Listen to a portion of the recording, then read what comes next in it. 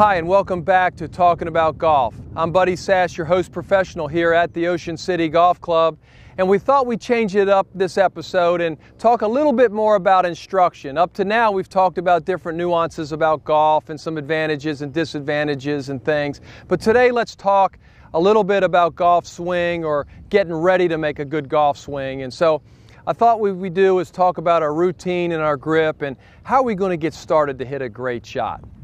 So what I like to do when I'm playing golf and even when I'm practicing golf, I want my routine to always be the same. So what I'll do is I'll get behind my ball to the target, get myself aligned and make all my decisions. Is the wind blowing? Is the air heavy? Is there special circumstances out by the green? And get all my decisions made. Once I've done that, I'm ready to move towards the ball and hit it. And for me, I try to make that happen in about the same time frame every single time.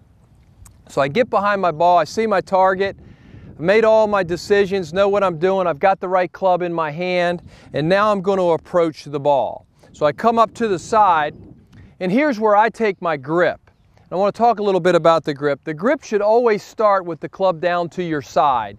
You're going to put your left hand on it from the side and get it in a nice position a little bit towards the fingers. Most golfers, I find, will move it towards the palm, and I want it in the fingers.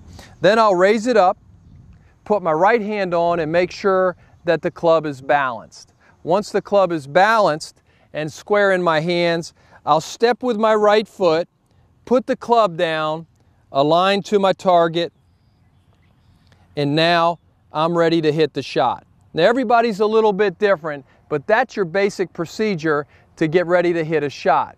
Now, when we come back to our next episode, what we'd like to do is take it from there and go a little bit further with the program and test some key positions in the swing to make our golf swings more consistent, producing better shots.